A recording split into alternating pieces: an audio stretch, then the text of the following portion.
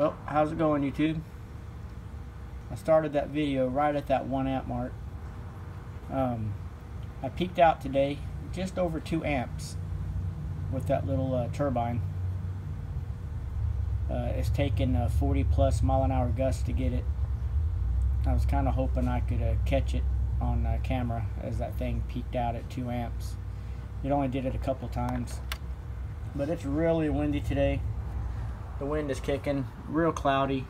Solar's not putting out much, but yeah, it's real cloudy today. Sun should be right around here. It must be right there. And it's nice and windy today. We're getting some pretty good gusts flowing around. But I sure would like to let you see that 2 amp output. I couldn't believe it did it. Milliamps is all I could get out of this thing at any given day. And today it actually gave me 2 amps for about a second. You know, it doesn't stay that way.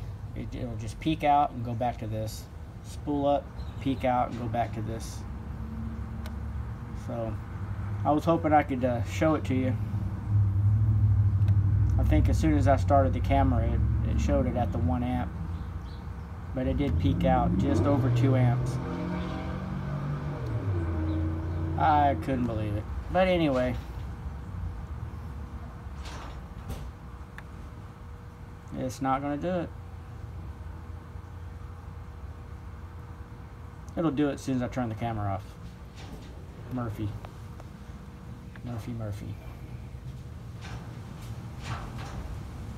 Oh, there's 1.7. Well, you know, got close, but it did hit the 2 amp earlier. I found that be very interesting that it took that much wind to get that thing to go to 2 amps. But anyway, that's what I wanted to show you. And again, I've got it coming down to this rectifier here. This thing, it wasn't doing it, but I come out of there and I went right into this charge controller, and it seems like it works a little better that way. Lets it spool up, helps me get every little bit out of it. It's not much, and after today I probably won't see anything else because it's not going to be windy tomorrow. But anyway, just wanted to show you that I got a little peek out of that thing, and I thought that was kind of cool. Alrighty, I guess I'll see you in the next storm.